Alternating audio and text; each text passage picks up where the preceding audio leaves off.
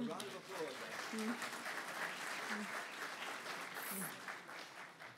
Well, thank you very much.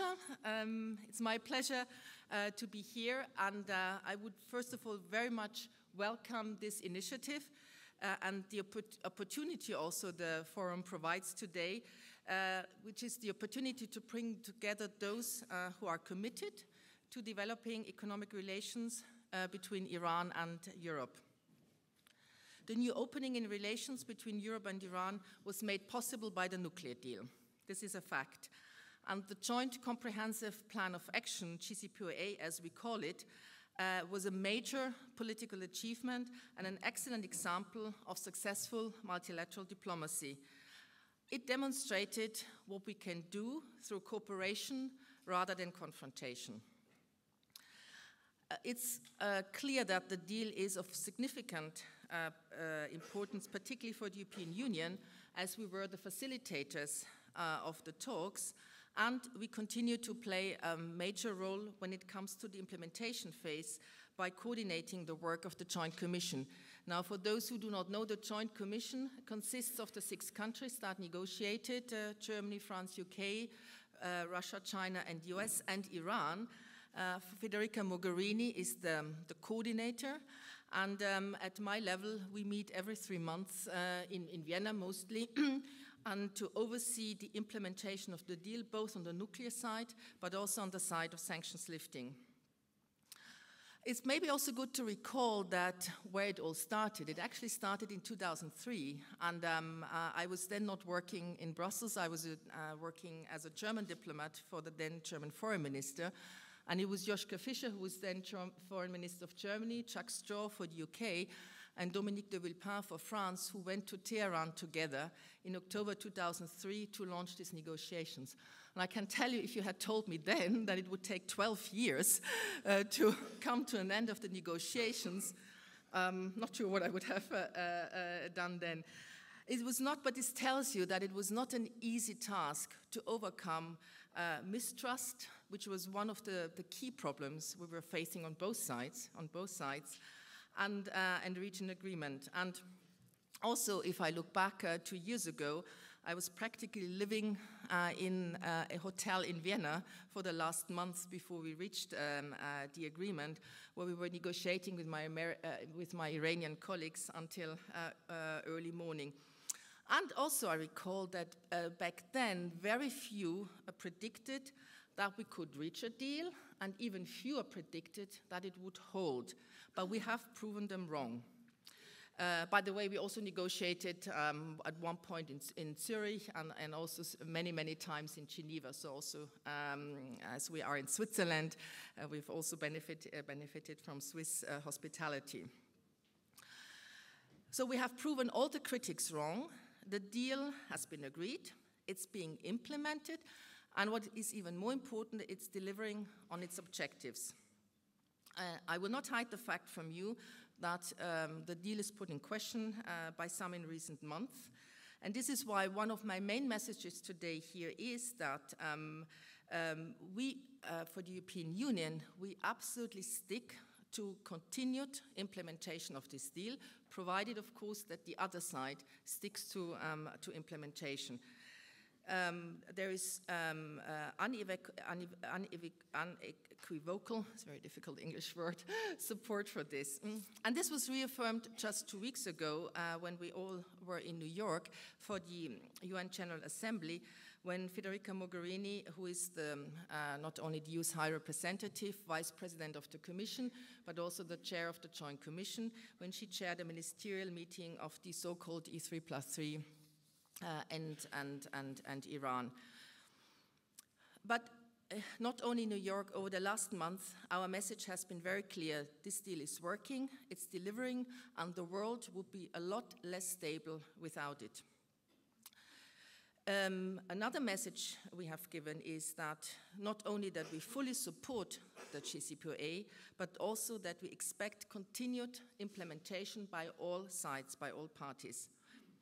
It's also good to recall that this is not a bilateral agreement, it's a multilateral agreement. It was endorsed by a Security Council resolution of the UN, and as Europeans, we will do everything to make sure it stays. Now, maybe allow me to go a little bit more in detail in terms of why we think the deal is so valuable, why it is of benefit to both Europe and Iran, and also what the European Union in particular is doing to support EU-Iran economic relations in particular. And I would also like to focus on the economic aspects here, also given the fact that I'm speaking before a very important business forum. The JCPOA, as I said, is the result of 12 years of highly complex negotiations, and as such it delivers on its prime objective, which is to prevent Iran from developing a nuclear weapons capability. This is a very clear message, and there is no credible, peaceful alternative to this agreement. It is based on very strong monitoring, verification, and transparency mechanism. It's the IAEA in Vienna, the so-called watchdog, that confirms that Iran is in compliance. They have done this 7 times by issuing reports which clearly state Iran is in compliance, actually 8 times if you count in the first report. They have done several hundreds of site visits, including unannounced inspections in the 12 first months. And the result is very clear. Iran's nuclear program is under tight control, and Iran is complying with its commitments. I would also like to point out that we have launched a civil nuclear cooperation program with Iran under the so-called Annex 3 of the agreement. Also, it's of benefit for both sides, but also to make the agreement more durable, and also which will also help to bring Iran into the international nuclear safety frameworks, which I think is a key issue also for Iran. The agreement does not belong to one single country. This is why it cannot be changed unilaterally. Now, some critics say, and let me address this up front, that the agreement is not delivering because it does not address Iran's regional activities. And I think this is why it's very important to understand what the agreement can do and what the agreement is about and what the agreement is not about. This is a non-proliferation agreement, nothing else. This is not a peace agreement. This is not about regional matters or any other issues. This does not mean, and I would also be clear on this, that we are not concerned about some of Iran's activities in the region, also about the ballistic missile program. And we address this regularly with our interlocutors, and we feel that more needs to be done to find lasting, peaceful solutions for all the regional problems. But again, it's very important not to mix these things up. The JCPOA cannot be blamed for something that it is not supposed to address. So we really need to be very clear that these issues need to be dealt with outside the scope of the JCPOA. And also, I'm absolutely convinced that we will not be in a better place to address any of these issues by ditching the JCPOA. Another issue is, and I want to address this really also in very clear terms, is, and I think President Rouhani has gone public on this, that if the JCPOA did not survive, Iran could go back to enrichment, and definitely this would bring further instability, including the risk of a regional nuclear arms race, especially at the time of volatility in the Middle East and the Gulf. And there is also no coincidence that some countries in the Gulf, when we talk to them, they all have bilateral issues, but some of them have been very clear that they want the JCPOA to be in place. And the international community definitely would not be in a better place to deal with any of these issues without the JCPOA in place. I think this is also very important to underline. Now, the nuclear side was one, or the nuclear question was one part of the deal. The other part, of course, was the comprehensive lifting of UN, EU, and US secondary nuclear-related sanctions. Here, I think it's also important for me to say up front that sanctions were never intended as a goal in themselves. They were always part of an approach to bring Iran back to the negotiating table regarding its nuclear capabilities. As a result, Iran agreed to very significant restrictions on its nuclear development capabilities in exchange for sanctions lifting.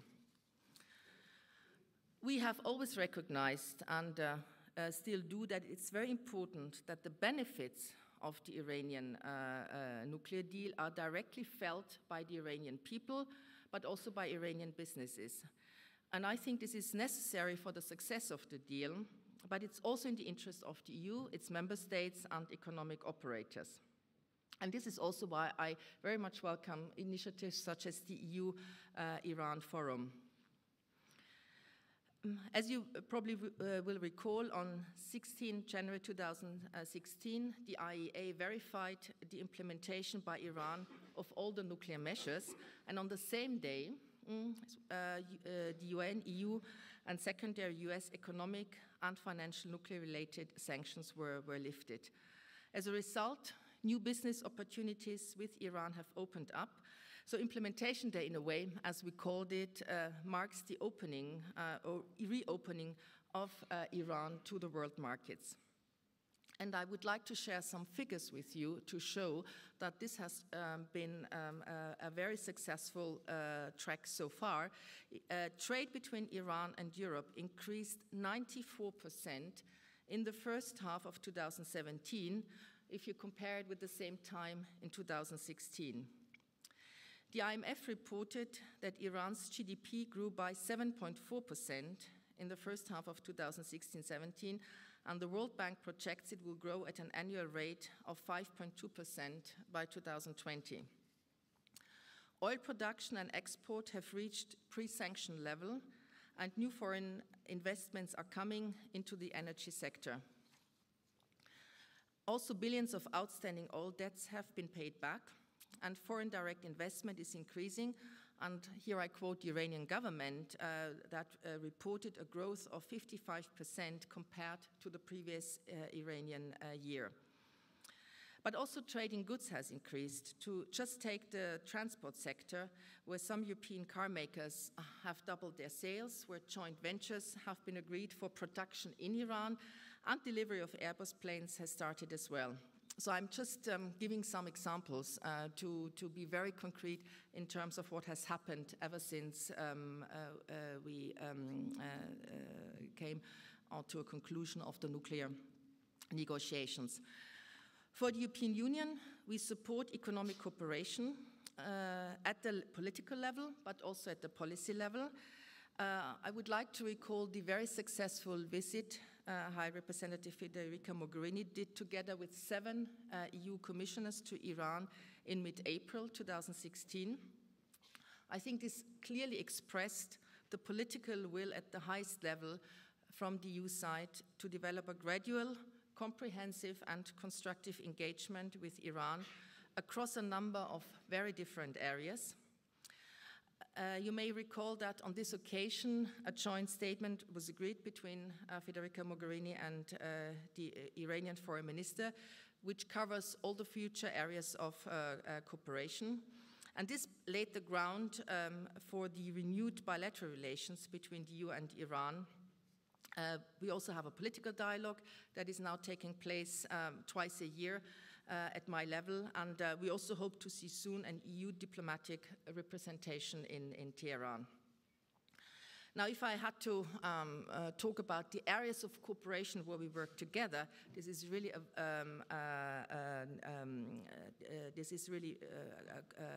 quite a lot of areas, starting from microeconomic dialogue, trade, investment talks, to economy, science, education, transport, migration, environment, energy, humanitarian issues, to human rights. So it's really a vast array of activities. But beyond the political level, technical meetings take place on a regular level between the EU and Iranian ministries. We discuss renewable energy, climate change, EU internal market procedures, for example, for food safety, railway, maritime transport, customs, etc. Now, the establishment of a well-functioning banking services is, of course, key to the integration of Iran into the international economy. And as the European Union, we are doing everything we can to provide better clarity on the regulatory framework in place to the EU's financial and banking systems. You probably are familiar with that. We have provided a 50-page guideline on the new situation after we lifted the nuclear-related sanctions. And together with our member states, we have been engaging the private sector, but not only in Europe, also with third countries in the world. Now, obviously, the European Union or any EU government is not able to force banks or other businesses to take certain decisions in commercial matters, but we continue to reach out to the financial sector and to our banking system to provide as much clarity as we can. It's also worth recalling that we have already witnessed a significant improvement in our banking relationships, and I'm focusing on that because I know in the regular joint commissions I chair, the issues, of course, of banking, of banks being cautious to engage is a recurrent issue on the agenda. So just to share with you that a number of European banks have started to facilitate transactions and are establishing correspondent banking relationships with Iranian banks, and that more and more European banks are providing payment channels to their customers and are conducting transactions. We have more than 30 Iranian banks that are reconnected to SWIFT, and more than 200 international banks have started correspondent relations with Iranian banks. Large credit lines have recently opened, also many from Asian countries. There have been challenges in what we see as a gradual process of reconnection to the world economy. And let me say there are also things Iran needs to do, and in this respect we welcome all efforts to address the very important issue of anti-money laundering and combating the financing of terrorism. It's critical to adjust to current international banking standards and comply with the international regulatory standards in the field of financial services. We encourage Iran to continue these efforts, and we stand ready to provide support where we can. And this is particularly in the framework, in the very important framework of the Financial Action Task Force, the so-called FFATF. And it's also clear that after a long time, when Iran was cut off from international trading and banking, it was clear that it would take time for the international business community to adjust to the new reality of post-implementation day. As a sign of confidence, and I would like to underline this, in our future financial and economic relations, the European Commission has proposed to allow the European Investment Bank operate in Iran in the future. All 28 EU member state governments, which come together in the EU Council, have welcomed the expansion of the EU's economic relationship with Iran, and we also very much support Iran's WTO accession and in general reintegration in the global economy. This is a very clear message we are not only giving, but this is a very clear message we're also translating into practice. Work on full and strict implementation of the JCPOA by all sides needs to continue. Again, this was my message from the beginning. This is the message I would like to end with.